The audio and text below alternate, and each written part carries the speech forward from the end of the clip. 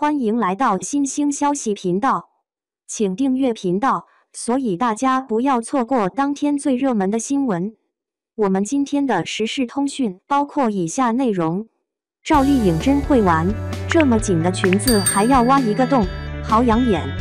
在85后小花之中，赵丽颖本来是最不起眼的一位，刚出道就被人嫌弃是丫鬟脸，圆脸并不上镜，也缺失时尚辨识度。不过前段时间赵丽颖的一组杂志大片，让人忽然 get 到她的时尚感，越看越高级。她打破了搭配的局限性，大胆地选用了一身黑色裙装，在裙子上面挖出了一个洞，将镂空元素玩出了花样，也让人意识到圆脸并非没有辨识度，只要选择了正确的着装以及搭配，完全可以突破局限，给自己营造轻熟女风的气场。用镂空元素增强抢眼度，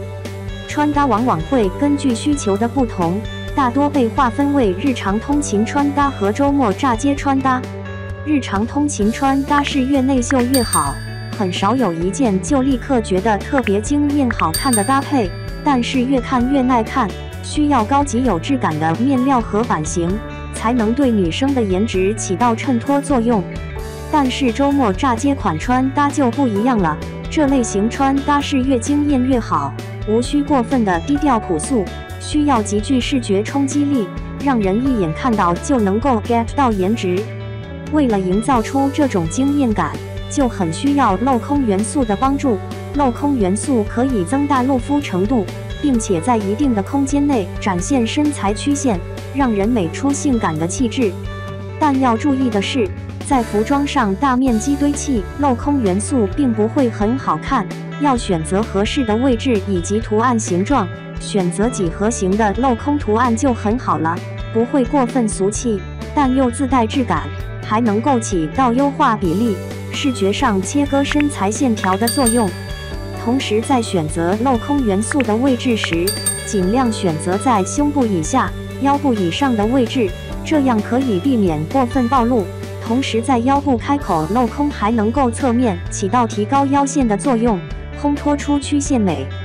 华丽的镂空元素往往要跟精致的饰品相互适配，比较建议的是搭配一条精致的珍珠项链，因为珍珠项链的质感比较高级，款式很简约，与黑色裙装搭配在一起也不会太过于沉闷。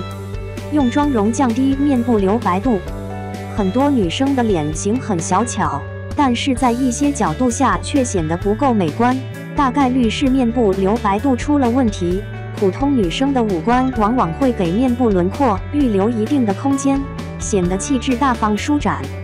如果脸小，五官过于集中并下垂，会压低面部留白度，给人一种小家子气的感觉，而小圆脸女生最容易出现这样的问题。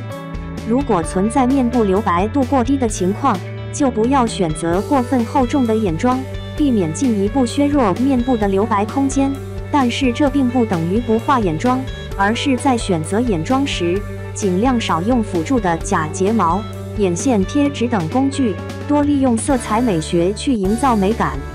比如可以在眼部周围晕染一层深褐色向深红色渐变的眼影，并且将睫毛加高，支撑起眼眶，营造出大眼的效果。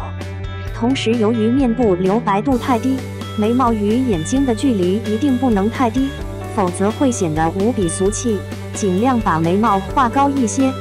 赵丽颖的五官并没有太大的瑕疵，所以只要选择了适合自己的妆容和服饰，就能够迅速增强时尚度，变身为身材高挑、气质超凡绝俗的美人。虽然打扮成熟，但不显得沧桑，普通女生也可以尝试一下这样的搭配方法，看能不能挖掘出属于自己的另一面。